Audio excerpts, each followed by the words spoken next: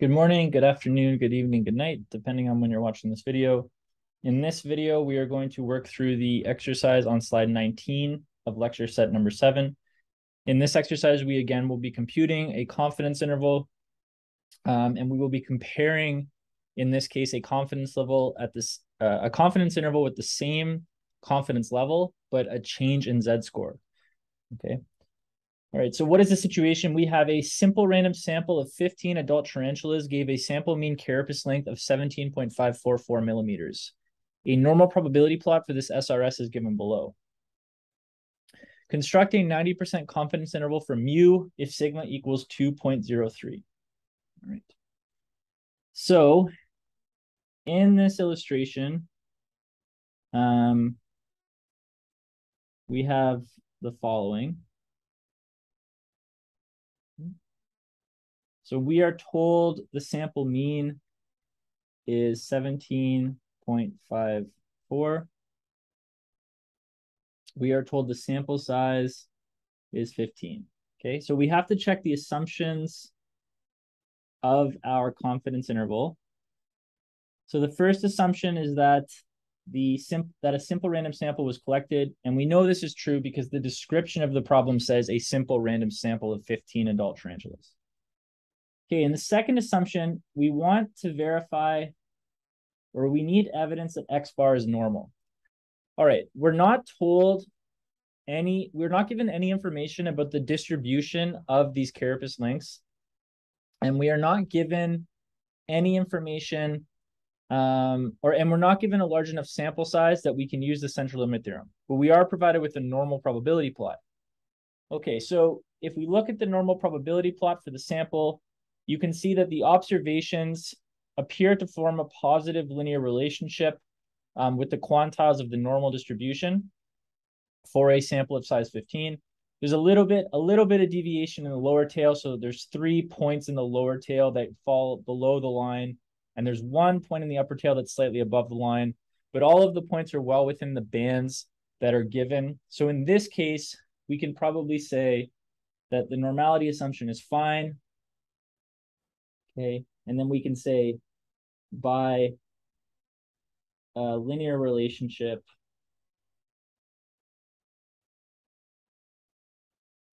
in normal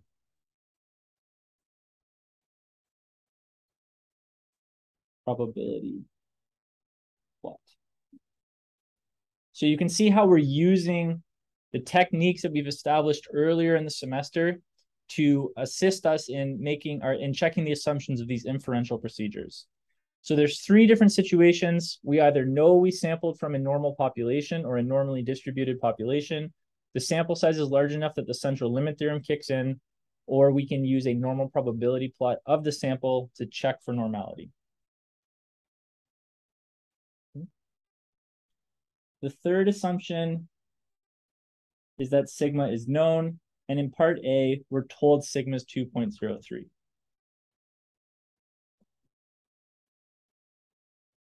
Okay, B, suppose a simple random sample of 30 adult tarantulas, or sorry, I should probably finish part A, right? Okay, so now we want to construct the CI. We're building a 90% CI here. So we've seen lots of examples of the 90% CI.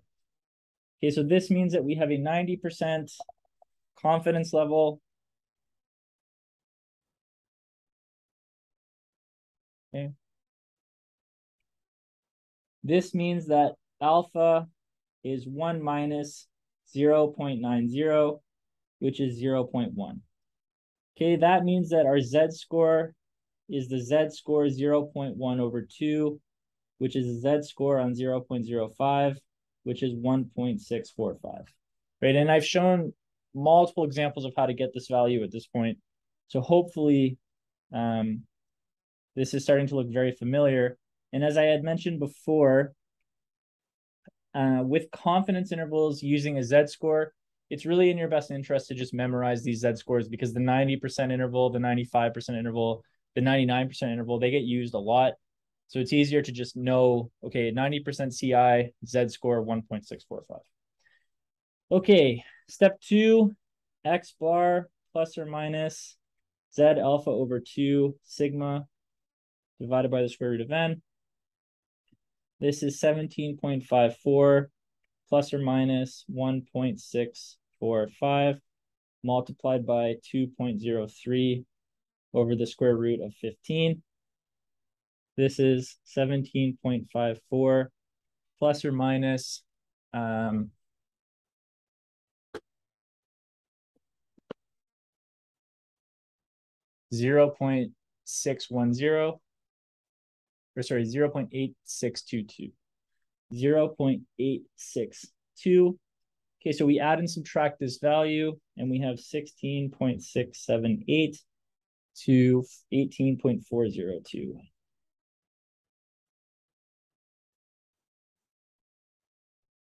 All right, so then we can say we are 90% confident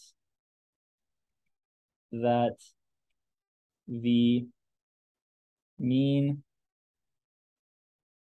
carapace length for this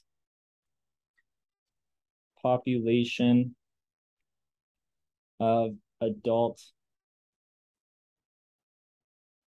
tarantulas is between 16.678 and 18.402 millimeters.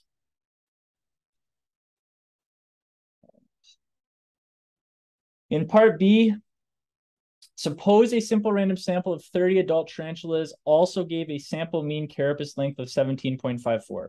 Okay, so we have the same mean. Will a 90% CI for this sample be more accurate than the interval in A? Explain. Okay, so for fixed confidence level, increasing sample size increases accuracy. And that should be fairly obvious because this is basically just playing on what we already know to be true about sampling error. The more information you collect, the better your estimate is going to be. So the more information we collect, the bigger the sample size that we collect, the better our interval is going to be. Okay, so then in part, so that means that the 90% CI for n equals 30 will be more accurate than the 90% CI when n equals 15. Okay. So then in part C, we're asked to verify the result. Okay, now in this situation, we're going to have the same set of assumptions. So we need to check our assumptions before we build the interval. The only difference here is that we are not able to use the normal probability plot now because we've changed our sample to n equals 30. But because we have 30 observations, X bar will be normal by the central limit theorem. Okay. So now we have the 90% CI. So we know from above that this means that our Z score is going to be the Z score on 0.05, which is 1.645. Okay, so that's step one.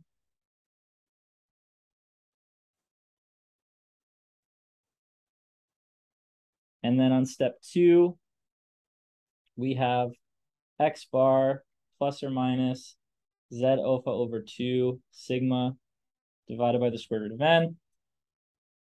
So this is going to be 17.54 plus or minus 1.645 multiplied by 2.03 over the square root of 30.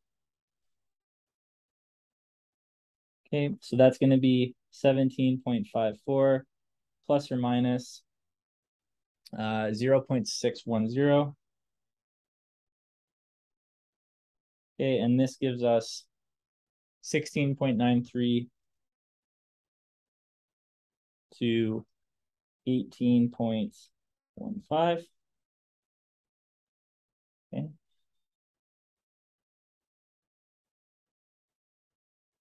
right.